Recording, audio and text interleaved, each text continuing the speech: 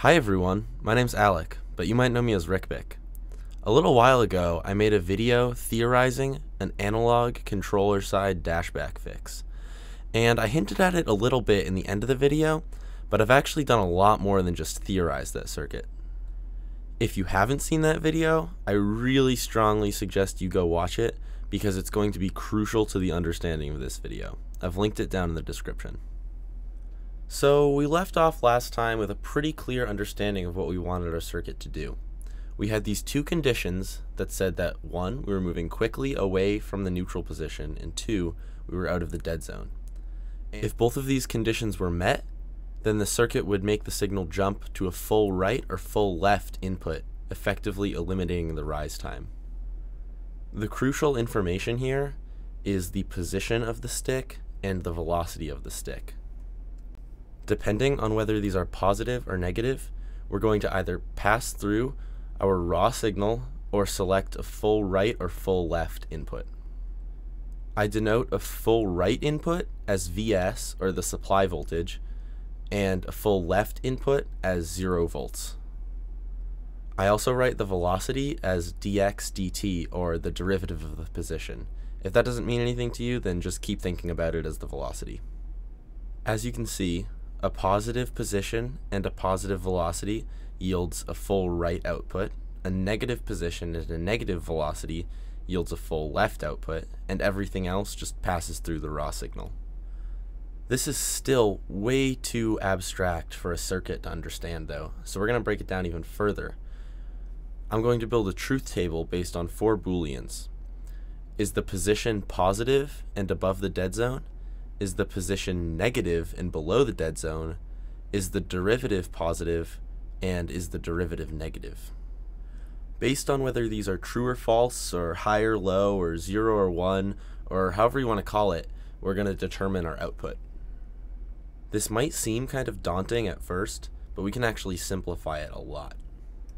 It's impossible for our position to be above the dead zone and below the dead zone at the same time, so we can eliminate all of those. And it's also impossible for our derivative to be positive and negative at the same time, so we can eliminate anything that has a 1 in both of those columns. Now we have something that's much more manageable to work with, and we're still really only looking for 2 cases. We're looking for when the position and the derivative are positive, and when the position and the derivative are negative. In every other case, we're just going to pass the raw signal. Alright, so boom. This is it. This is a generalized schematic of the entire circuit. It might kind of look like a lot at first, but you'll see once we break it down piece by piece that it's really not that complicated. The first piece that we're going to look at is what I call the trigger. This attenuates our slow inputs and also gives us our derivative term. What's actually drawn on the page here is called a Sallen-Key high-pass filter, and we're going to build one with a really low Q factor. This is about to get pretty technical, but the important points are that around our operating frequency it acts as a differentiator, and below our operating frequency it attenuates the signal with a steep cutoff. The best way to understand what this filter does is to look at its transfer function. Our transfer function has gain on the y-axis and frequency on the x-axis. Since we're using a second order filter, we'll have 2 poles. To the left of both poles, we'll attenuate the signal with a steep cutoff. Between the poles, the circuit will act as a differentiator, and to the right of both poles, it'll pass the signal. We can place the 2 poles by choosing resistor and capacitor values. Just remember that we want our dash inputs to be in the differentiator region. If that made no sense at all, then you're totally fine. Just think of it as a black box where the input is the position of the stick and the output is the derivative of that position, or the velocity. Next, we're going to be looking at the circuit's 4 comparators. Comparators are super simple. They have 2 inputs and 1 output. If the non-inverting input, denoted by a plus sign, is greater than the inverting input, or minus sign, then the output will be high. If it's lower, then the output will be low. Each of these comparators represents one of the booleans we saw in our truth table. From top to bottom, they decide if the position of the stick is positive and above the dead zone, if the velocity of the stick is positive, if the velocity of the stick is negative, and then if the position of the stick is negative and below the dead zone. The last part of the circuit that we're going to look at is the logic portion. This is what actually takes in all of those inputs and decides what to do with them. There are only two different components in this part of the circuit. There are those two AND gates on the left and then a 2-bit multiplexer on the right. All that an AND gate does is return high when both of its inputs are high and low otherwise. Our 2-bit multiplexer has 2 inputs and 4 possible outputs.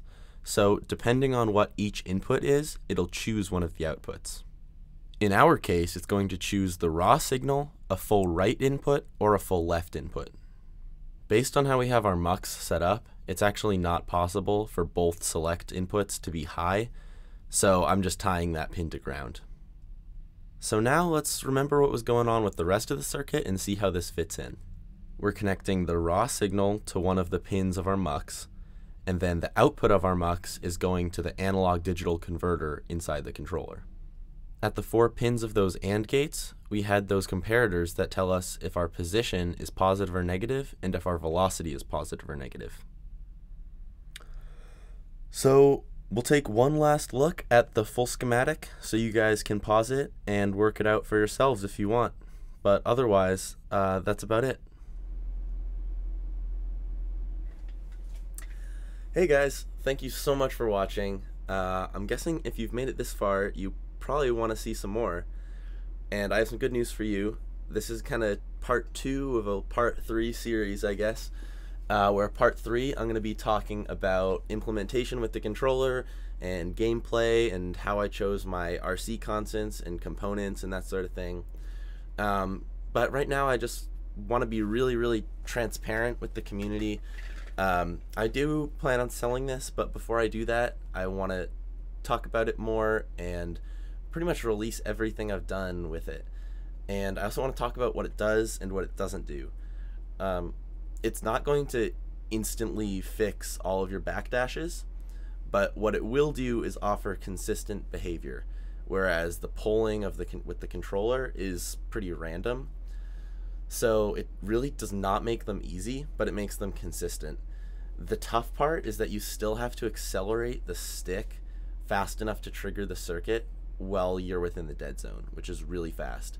So pretty much I found that anytime you're trying to go for a backdash, it's easy to do so. But if you're not trying to, if your finger's just resting on the stick normally, then it will definitely improve your dashback rate, but it won't make it 100%. What I can guarantee about the circuit is that on any controller you put it on, it will increase your dashback rate. And that's also not to say that it doesn't have the potential to make it perfect. I just haven't spent a lot of time tuning it. You see, there's a lot of thresholds and you have to adjust your resistors and capacitors. But I've also been in touch with some other modders in the community, and I'm gonna send them boards. I know, I'm so sorry guys that I haven't yet. I know I'm a lazy bum, I've been on break. But I'm hoping the more people I get it out to will give me more feedback and even try tuning it themselves and hopefully just get better and better results. This is the last board that I made. This one works. It's too big to fit in the controller though. I also made this one. This is the size of the final one, but it's missing some newer additions I made onto it. So this one doesn't work, but this one does work. This has kind of been my testing platform, and I am gonna make another one that's this size, and that's what I actually plan on distributing to people. It'll kind of fit where the rumble pack goes, so sorry, you'll have to take your rumble pack out. But thank you guys again for watching, and stick around because I'm gonna be putting out more stuff soon.